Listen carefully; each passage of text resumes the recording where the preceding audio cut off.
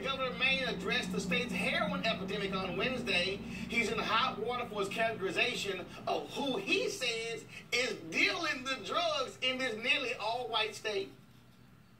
These are people that take drugs.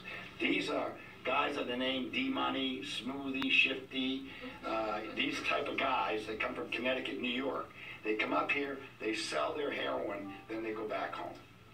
Incidentally, half the time they impregnate a young white girl before they leave, which is a real sad thing. Money. Doing that.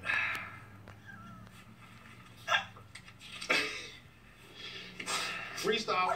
When white folks freestyle, you should have a section called "When White Folks Freestyle," because man, right.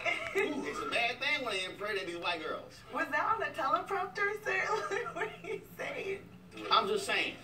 I mean, just deal with the fact that you got some white folks in your state with heroin problems. Well, here's what's still getting me.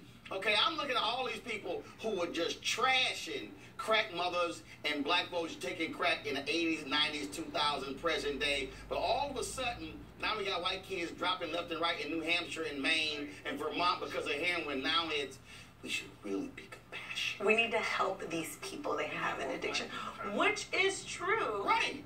Very true. But the frightening thing is that this, sort of you hear, it wasn't on a teleprompter, right? Like, this was.